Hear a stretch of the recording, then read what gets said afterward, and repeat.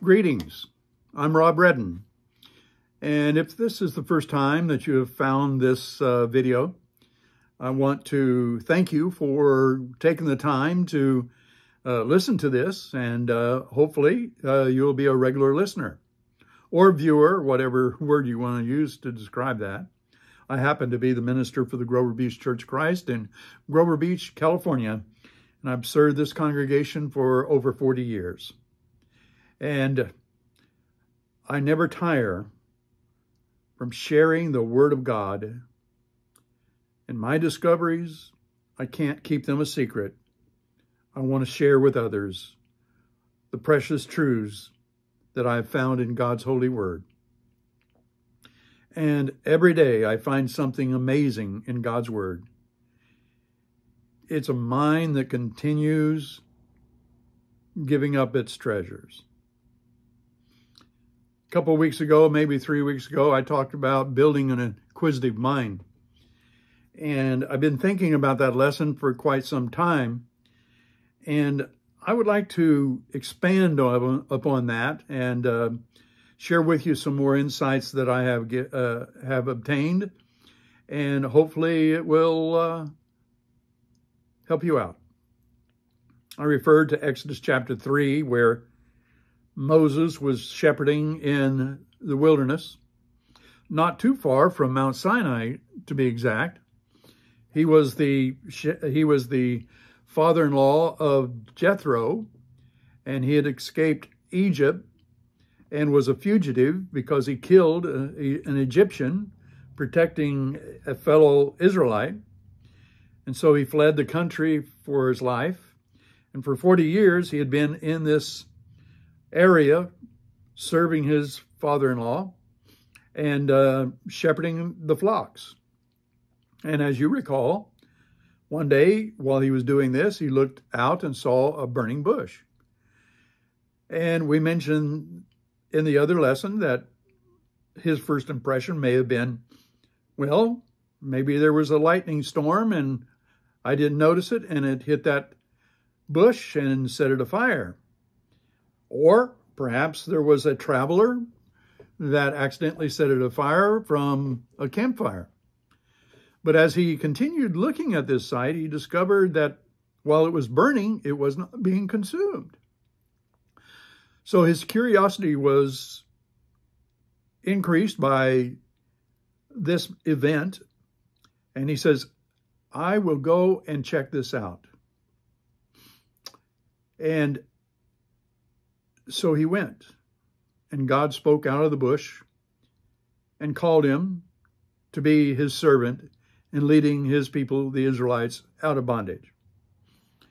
The Hebrew tense here suggests a cohortative sense, which indicates there was some self-talk going on.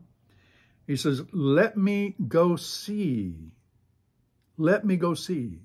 Self-talk is very important in developing an inquisitive mind. We'll talk about that a little later.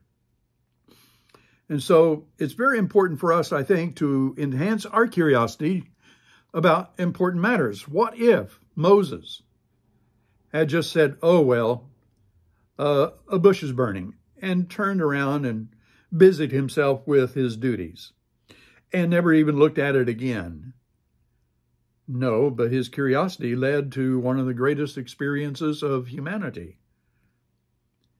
God chose him.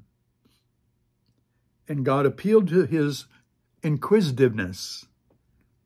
And he does to us, he will do that for us today as well. Not from a burning bush, but something as fantastic, because it can change our lives to serve the Lord rather than ourselves. And so enhancing our curiosity about important matters. But you know what? It's fruitless to try to teach those who are not curious. But it can be cultivated. And Jesus tells us in Matthew 7:7, ask and it will be given you, seek and you will find, knock and it will be open to you. Jesus stimulates curiosity. Jesus told a parable about a pearl merchant who was looking for the pearl of great price, a priceless pearl, and he found it. And it was available. And he sold everything that he had to purchase this priceless pearl. Matthew 13:45-46. That story was told by Jesus to enhance our curiosity, our inquisitiveness about the kingdom of God, and that we should seek it as a man seeks a pearl of great price. And that requires attentiveness to spiritual matters.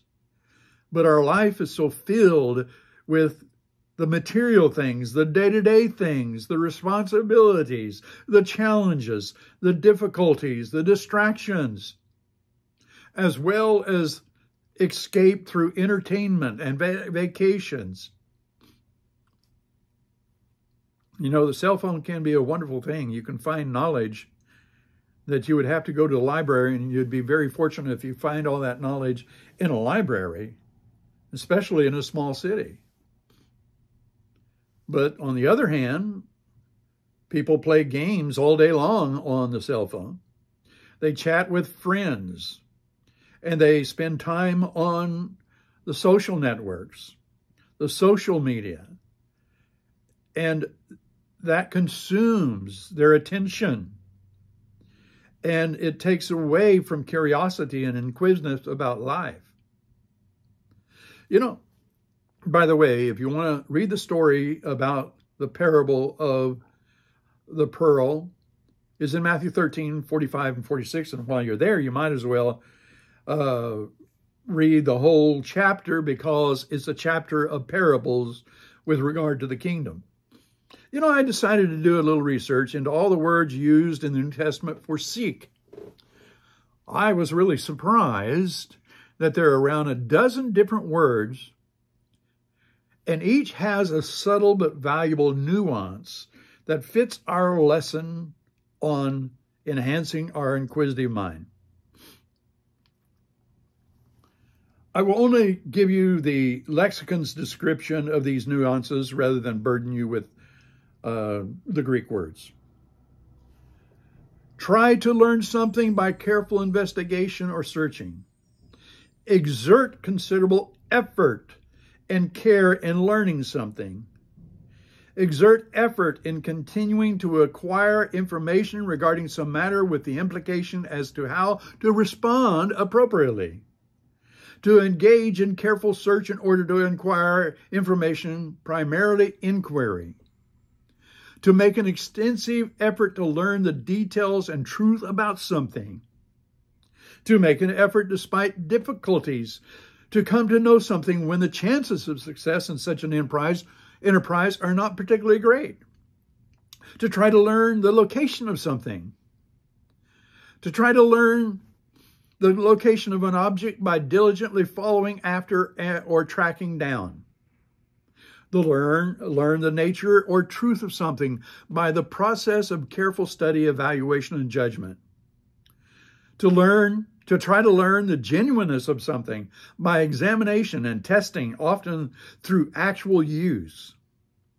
To try to learn the nature or character of something or someone by submitting such through extensive testing. Now, to sum up this in a nice package,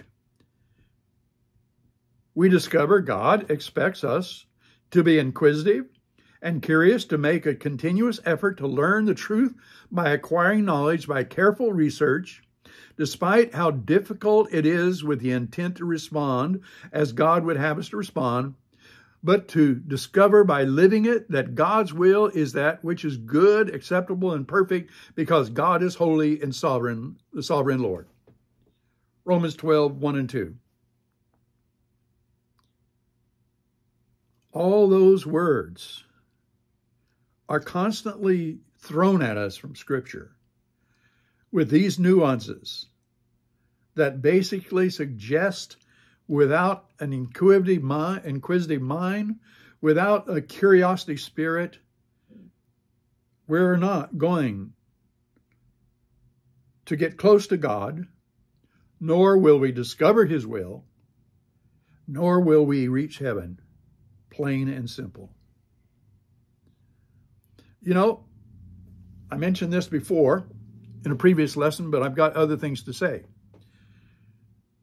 The way we nurture our inquisitive minds about God is to be infatuated with nature. God's fingerprint is all over creation. Robinson Crusoe found footsteps on that deserted island that he thought was deserted. And he was shipwrecked and stranded there. And when he found footprints on the beach, he knew he was not alone. And God's footprint, his fingerprint, is all over creation, and it tells us that we are not alone. We don't have to be scientists to be fascinated with nature. I read a story about tourists taking a train over the Alps, which is the highest and most extensive mountain range in Europe. They were oohing and awing at the majestic peaks and marvelous beauty. Then the wife nodded to him and to look at the woman sitting, reading her book. The man was curious about this and rudely interrupted her from her reading and asked her, "How can you read a book when you are surrounded by all this beauty?" She replied, "I take this train often. I've seen it many times." And she turned her attention back to the book. Jaded is the word that comes to mind. Familiarity breeds contempt is a popular cliche. Too often it is the truth. A lecherous man may leave his beautiful wife for a cheap, unattractive prostitute. Are we so jaded that God's creation does not excite us to want to know more? In Psalm 19:1, the heavens declare the glory of God, and the firmament shows his handiwork. When we see a masterpiece of craftsmanship, we think about the craftsman who created this. I remember a number of years ago, I went into the St. Stephen's Cathedral in Vienna, and the architecture just astounded me. When we realize how many centuries ago that was built, and yet the craftsmanship, without the modern tools that are used, the electrical powered tools that are used today, and to realize that the gift to create that was available then is just outstanding. A testimony of the Creator. The building of the Egyptian pyramids. We think the ancients were sort of ignorant and illiterate and not too smart. But they understood geography. They understood geometry. They understood how to put together a pyramid out of huge rocks that weighed tons, shaped into blocks. Doesn't creation tell us something about God, something we want to know? Have we focused our attention on things and failed to see God's hand in everything good? You know, generalization has led many to atheism because all they see is the evil in the world and blame God for it. I don't know if I mentioned this, but a salesman went to New York City on a business trip for the first time, and he traveled by cab to about half a dozen meetings. When he returned, his fellow workers asked him what he thought of New York. He responded, "New York is a fine city, but the taxi cab drivers are a bunch of burly, cigar-stinking, rude men." Now, there are over 13,000 legal cab drivers in New York City. Can you judge 13,000 by 6 drivers? He did, but he followed the logical fallacy of generalization. Now, how would you respond to the question of an atheist, how can you Christians believe in God with all the evil in the world? My response, how can you not believe in God with all the good that is in the world? There are so much good that is being done in the world that doesn't get the press because that does not sell. Now, I'm not recommending the religion, but the Christian Science news reporter reports positive and good news. But that's only one publication. Where are others? Seldom do you read something positive in the paper, and when you do, you're quite surprised, and it's usually not on the front page. It's the tragedies, it's the heartaches, it's the horrible things that have happened in this country and the world. I will grant you that there is horrible evil in this world, but granting for the sake of argument that God does not exist, how could there be good in all the world? It would be hell here on earth. And the evil in the world tells us more about ourselves, and the good in the world tells us about God. But they could respond, but there are natural disasters that kill innocent people. My response, so a holy God should just overlook all the evil in the world and let everyone live here forever on earth? Why can't you see how the evil that men do causes the innocent to suffer, and that natural catastrophes can be traced back to the evil introduced in this world by man? This is a fallen world because of sin. It wasn't designed this way by God. And God created us with free will, and the misuse of that led to the mortality of man, which includes every way imaginable to end human life, which is the price of life itself.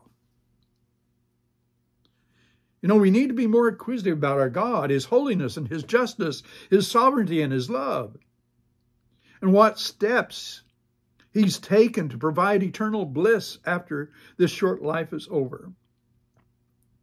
Biblically, we find all the answers we need.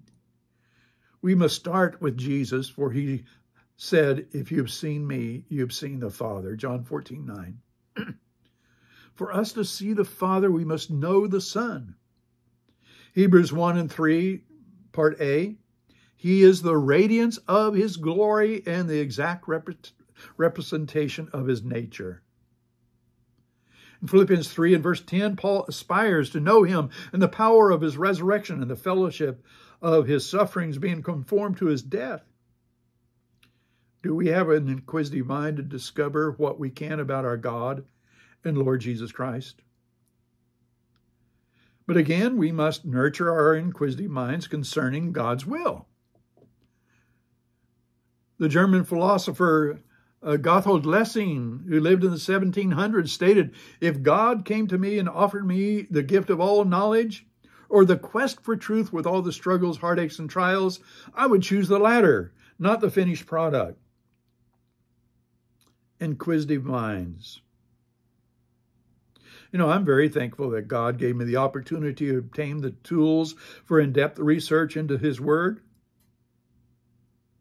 And I do not believe it is an easier road than becoming a medical doctor. I'm sure that most have traveled down that road would agree it's one of the hardest things to do. Yet the learning was enriching beyond words. And without inquisitiveness, without curiosity, without a love and a quest for learning, I would not be here talking to you today. You know, the whole purpose of continued education is to be a teacher and preacher of God's Word and impart the will of God to others accurately and effectively, as much as we can with the help of God.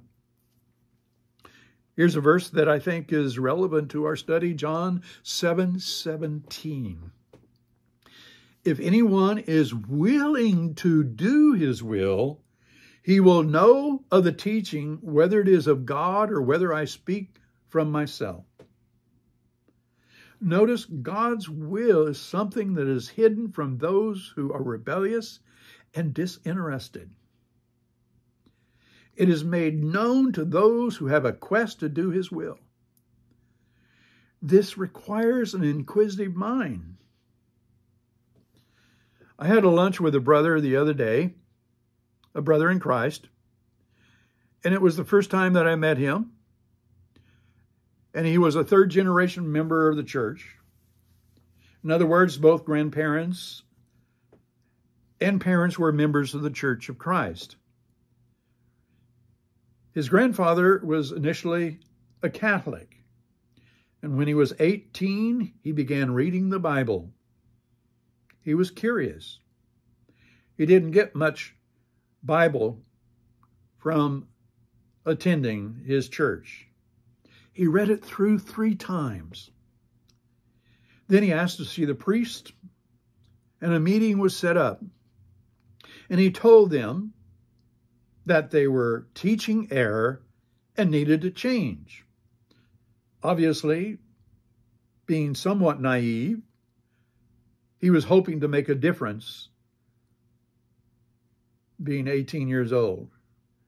Well, he was informed that he was no longer permitted to enter the church building. Well, the next day he saw a Church of Christ and went and studied with a preacher and was baptized.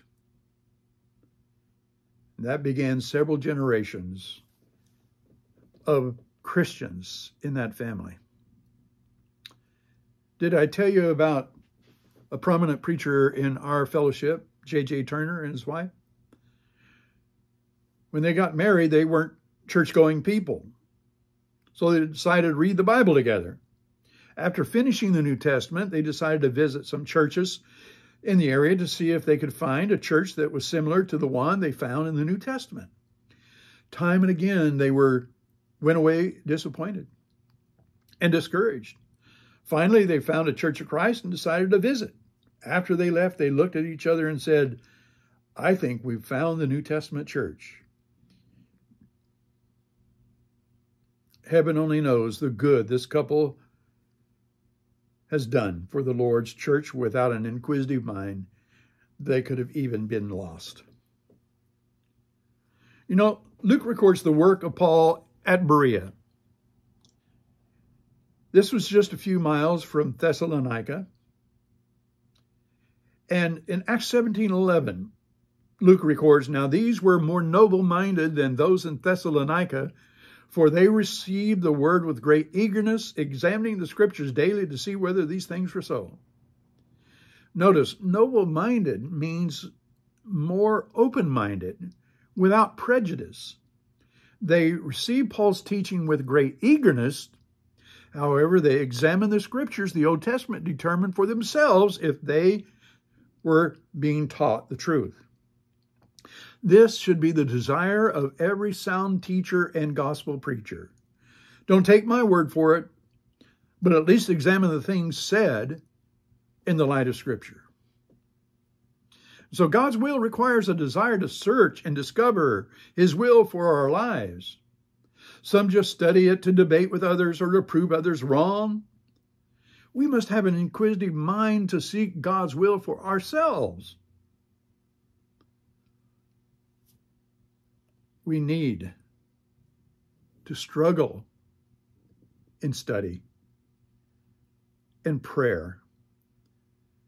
We need to learn to use the tools available, like Strong's Exhaustive Concordance, that has blessed millions of people. You know, another thing we need to nurture is our inquisitiveness about others. Of course, there's a difference between being nosy and being interested in others. And I mentioned that we've got to respect the boundaries of other people. I remember a group of Christians were meeting at a member's home, They had just rented the place, and one of the ladies of the congregation, in front of everybody, said, "Well, how much do you pay for rent?" That's not being just inquisitive. That's being nosy. There is a difference. And I recommended the book by Larry King, How to Talk to Anyone, Anytime, Anywhere.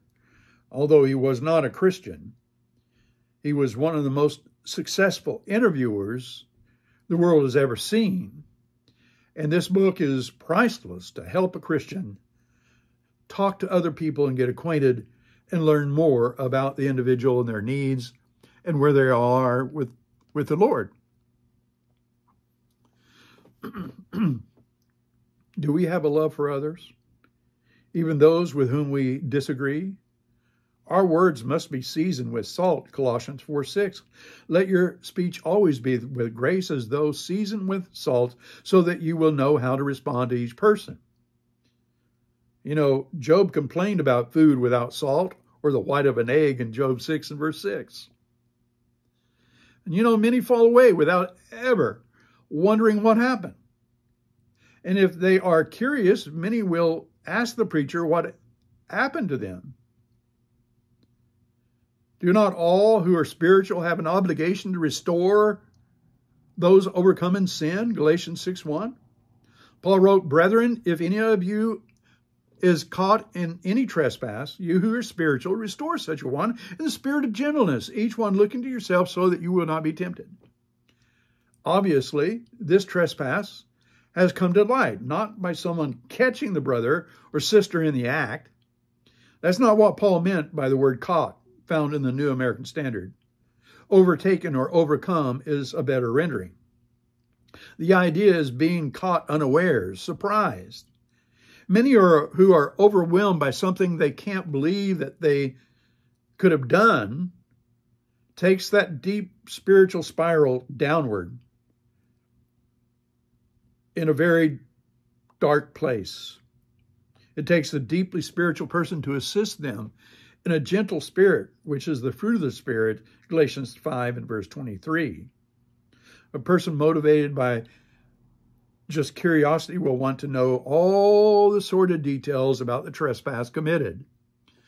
But a genuine inquisitive person is moved by love and not a nosy interest.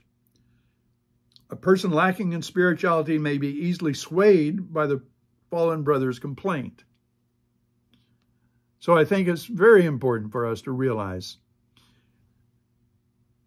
that we should be inquisitive about the spiritual state of others, and connect with people to show them our love and appreciation for them and their needs. Finally, we need a healthy, vital, inquisitive mind about ourselves. Know thyself is an ancient aphorism. It was the first of 3 Delphic maxims inscribed in the forecourt of the Temple of Apollo at Delphi. And Plato's famous maximum was, the unexamined life is not worth living. I memorized that Greek expression, ha anexitasos bios ou biontos anthropo. The unexamined life is not worth living. So this is counsel from non-Christians who are considered among the wisest who ever lived. Yet how many people really know themselves? How many look at the mirror and ask themselves, can I become a better person today than I was yesterday? In our culture, our society is taught not to second guess yourself, but embrace your uniqueness even if people don't like you. Be yourself. Individuality is something to be welcomed and expressed. We're not suggesting denying our individuality, but if by that people mean embrace your sinful attitudes and practices and habits, then let's use another word for that: character. Why is self-talk so important? Well, researchers have found that positive self-talk can help immensely with work performance, learning, self-awareness, and managing anxiety. Positive self-talk reframes the way we look at stressful situations and how we can approach them.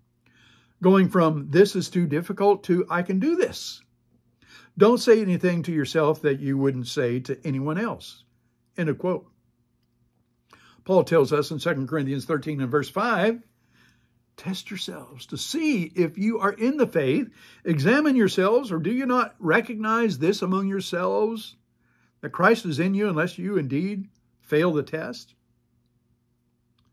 You see, Christ is our model, and he requires total honesty and an inquiring mind about ourselves. 6 times the Greek expression translated "do not be deceived" occurs in the New Testament. One of the tools in Satan's tool chest is to convince us that we are doing a fine job and nothing is amiss in our lives. And let me suggest Dr. Neil Burton's book, Hide and Seek, The Psychology of Self-Deception.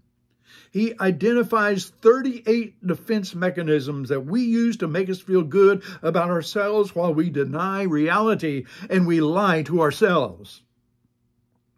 How often do people play the victim card and blame game to excuse their sinful behavior?